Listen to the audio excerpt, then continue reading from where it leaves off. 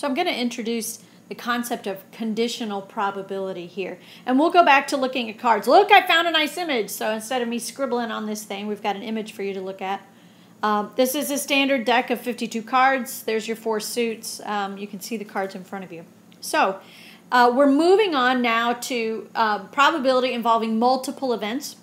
Last lesson was about single events. So we're going to look at a situation where you might, instead of just pick one card from a deck, you're going to reach into the deck of cards twice and pick 2 cards. Okay, so there are 2 events here, and we're going to say that it's pick 2 cards. Now, it's important that for the sake of probability and the purity of what we're doing, you're not just reaching in and then grabbing 2 at the same time. You are choosing one and then reaching in and choosing the other. And then you notice these words I've written down here, with replacement and without replacement. Those are 2 very different problems, and that brings about this concept of conditional probability that we're going to talk about here. So, you're going to select 2 cards at random. So we're going to do the probability that you select 2 kings. You're going to reach in to the deck of cards. You reach in one time and you get a king. You reach in a second time and you get a king. And we want to know what's the probability of that. So we're going to start with the with replacement. Now, replacement means we put the card back after we've looked at it. So we know how to do the first one. We know the first event. When we reach into a deck of cards, we know that there are 52 possible outcomes, and that's our denominator. We're talking about pulling out a king. Now, don't let your brain take over and say, oh, we're only pulling 1 king out, so my numerator is 1. No, remember, it's how many total kings are there? How many ways can you select a king? There are 4 kings in that deck. I can look at them in the picture. So that's the probability that the first time you reach in, you select a king. Now, remember, we're selecting 2 cards. Only, in this case, we replace that king back into the deck. So let's say, for instance, maybe we selected this king right here. We were like, oh, look, I got the king of hearts. You put that back, and now you reach in again. So the probability that your second card is a king is not affected because you could put that king back. There are still 52 cards in that deck. There are still, you can look at them, 4 kings to choose from. And whenever you are doing 2 events, so similar to the fundamental counting principle, the probability of both of those things happening, you get a king on the first one and the second one, you multiply the probabilities together. When you multiply fractions, you multiply straight across. I get 16 over 2704. You're going to do that in your calculators. Oops, I tell you what, let me do this. Let me give myself a little scoot. We don't need those so big. 16 divided by 2704 in your calculator. And that one gives you 0059. We're going to go to 4 decimal places with these. Let's talk about that same situation only without replacement. So the first time I reach into the deck of cards, again, I can look up there. I know I'm going to have 4 kings. I know that's out of 52. That's the first time you reach in. Now, we are not going to replace that king. So I want you to visualize one of these kings now. Let's say I reached in and I selected that king of hearts. Imagine that now not being replaced. So now it's sitting out here. So I have a king of hearts sitting out there.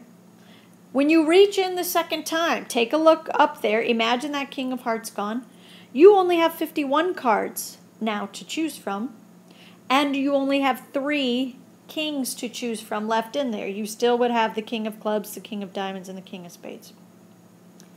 So the probability of getting 2 kings without replacement, you multiply straight across. 52 times 51. 12 divided by 26, 52. That gives you 0045. So they're similar, they're close, but they aren't the same. This is because with replacement, these are independent events. So you have multiple events, and we're using what I call AND probability, meaning we got the probability your first is a king and your second is a king. And in AND probabilities, we multiply, just like fundamental counting principle. If 2 things are independent of other, meaning the second event is not affected by what happened on the first one. If they're independent, then you're just repeating that probability twice. For two things to be dependent events, that would be when the second event is affected by what happened in the first. And that happened to us here. Our second fraction was different because we chose a king first. So those are dependent, and we have to adjust our second fraction accordingly. But it is what we call and probability. We do multiply the two events together. All right, let's look at another one, only still with cards. So I'm going to shrink this again. I like that card visual, so I'm just going to sort of shrink this work. Oh, look, with replacement got shrunk, and without replacement did not. I'll just scoot that up there. We'll just put that out of the way. The without replacement. Well, I hate to have an untyped with replacement, so I got to fix it. Okay, I fixed it.